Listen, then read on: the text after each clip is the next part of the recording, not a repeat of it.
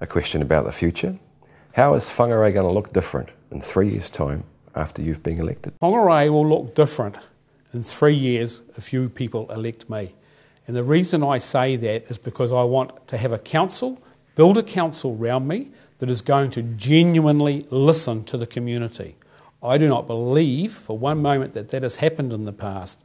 I know personally I've had no contact from my local councillor.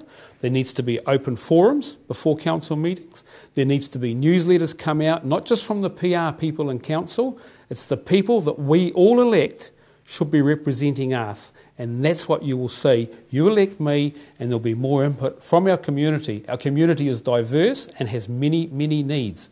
Let's just not satisfy the wants of a few people in powerful positions. We need to all work together, and the vote that you people make counts.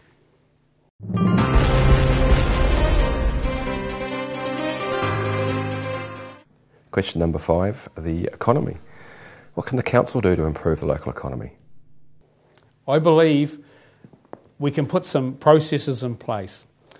Putting rate increases on commercial properties up by 23% is not helping the economy.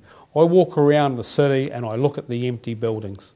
Okay, they might have ulterior motives for some of these buildings, but the community needs to know.